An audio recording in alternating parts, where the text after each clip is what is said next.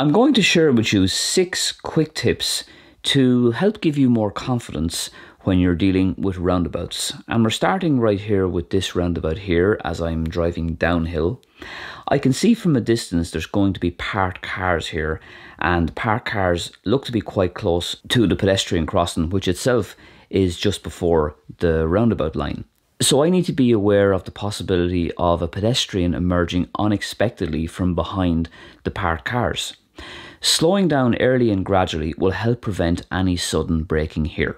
Next tip, as I approach this roundabout, I need to be alert to a few things, such as what looks like a cycle lane here on my left and right, and the fact that the roundabout is on a slight uphill for some of the approach.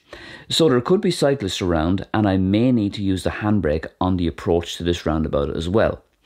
Being aware of this on the approach will help make it easier to implement at the time. The third tip, notice my looks. I'm not staring straight ahead and I'm not staring to the right. I'm keeping the head moving with lots of quick looks, so I have good all-round observation, both to my right to watch out for any cars or vehicles coming, and also so I can be aware of this straight ahead, a cyclist. And me making a note of this cyclist will give me a few extra seconds to plan and prepare. Next tip, but staying with this roundabout, note the curve at the entry to the roundabout. It curves significantly to the left, so I need to adjust my steering wheel accordingly to the left, so I don't cut through the centre of the roundabout in an incorrect position. The next tip is on observation. It looks like we have a mini nature reserve in the middle of this roundabout. So, as a driver, you could be blinded and late seeing vehicles coming from straight. Remember, when you are about 25 to 30 metres away from the line, in this case, you will probably have a better view than when you're stopped right at the line, as you can see by this comparison here.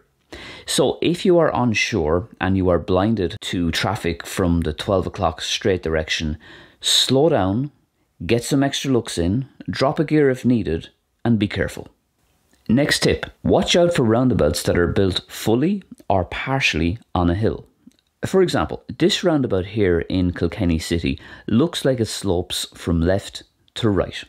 So I need to avoid giving it too much power or acceleration once I'm about halfway through the roundabout. Similarly, if I'm waiting here where the red X is, then I need to be alert to the possibility of cars on my right picking up speed as they drive on the roundabout. I hope you enjoyed this quick tips video. If you did, don't forget to give it a thumbs up, and you can support me by PayPal and Revolut if you wish. Links will be in the description and in the first pinned comment. Thanks for watching and safe travels.